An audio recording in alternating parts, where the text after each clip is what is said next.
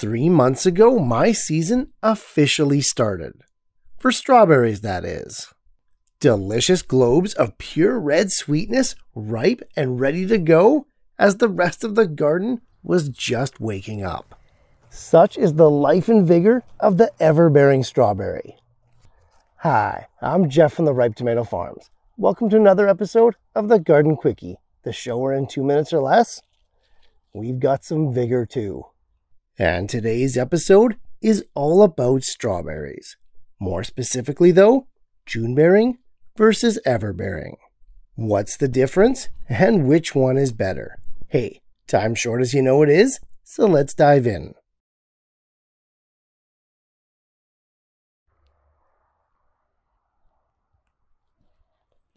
In the world of strawberries, there's two main types, categorized on how and when they complete their flower fruit cycles.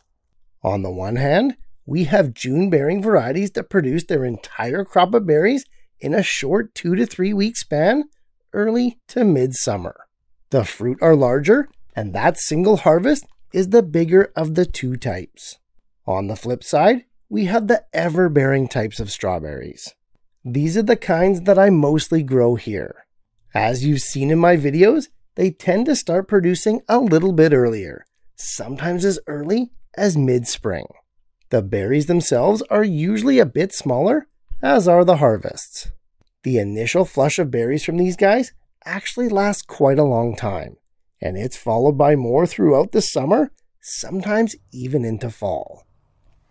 As for which type is better, well, that comes down to personal preference. Some people love the all-at-once harvest of the June-bearing types, while others prefer the constant giving nature of the Everbearing varieties. When in doubt, throw caution to the wind and just grow both. And while you're at it, don't forget to check out the next episode of the Garden Quickie.